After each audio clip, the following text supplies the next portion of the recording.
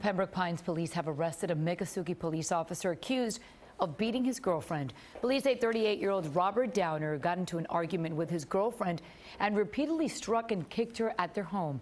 Downer is accused of trying to break his girlfriend's phone so she could not contact police and threatening to shoot her. Police contacted him by phone, and he later was placed under arrest at the East PD headquarters. Miccosukee Police Department has been notified of the incident.